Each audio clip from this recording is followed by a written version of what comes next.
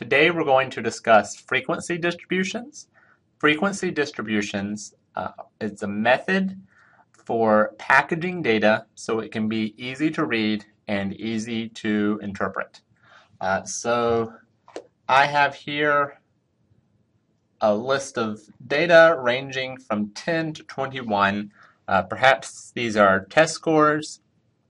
Perhaps this is the result for some kind of medical test. We are going to package this data into a frequency distribution. So to do that, since I start with 10, I'm going to look at 10, 11, 12, 13, 14, 15, 16, 17, 18, 19, 20, and 21. This first column, I'm listing out all of the values possible for my data set. And then here, under frequency, I'm going to list the frequency of each value. So you can see here we have 2 10s. I have 1 11, 2 12s, 3 13s, 1 14, 2 15s, 3 16s, 2 17s, 2 18s, a 19, a 20, and then 3 21s. So I can see, so here's a simple frequency distribution. I can see from this table that I have 2 10s, 1 11. I can see I have 3 16s, 3 21s. And this table here would be a lot easier to interpret, a lot easier to publish than this long string of values. Particularly when you start looking at a really large data set, the frequency distribution is a lot easier to publish, a lot easier to wrap your head around than the raw data. This here is still pretty long. Here we're looking at value by value from 10 to 21.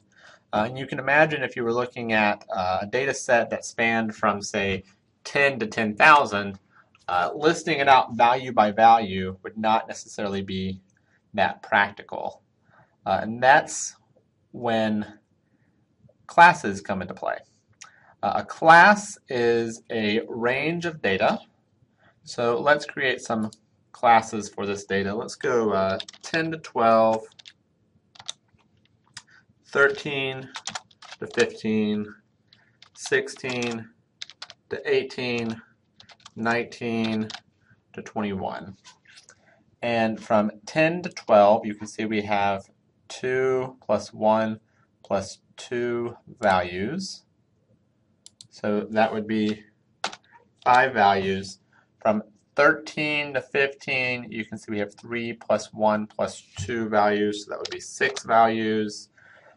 16 to 18 would be 3 plus 2 plus 2, which I believe is 7.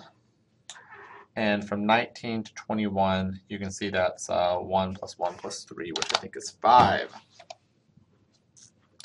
So here we have a frequency distribution with classes. And you can tell that this is a lot easier to publish than this big guy over here. But this can still tell you a lot about your raw data. And get you a feel, starts to give you a feel for what's going on with the data. So this is the basics of frequency distributions.